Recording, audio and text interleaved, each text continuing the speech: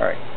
The most important thing to remember when soldering copper fittings is to have the pipe and the fitting clean before you start the project. After you solder them, you don't touch them with your hands.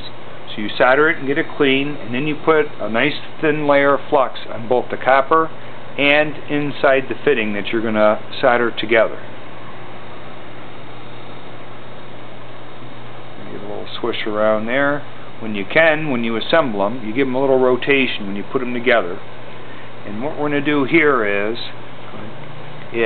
we're soldering uphill to show how easy it is for the solder to flow up into a joint. So we heat the fitting, and as you're heating the fitting, that's the copper tubing, and you have to get it up to such a temperature that the solder will flow from the opposite side of the heat. That way you know that you have it up to full temperature and you won't have a cold joint. So Sam's heating this. Here we go. The solder's starting to flow. So now we back off on the heat while we're still adding a little solder.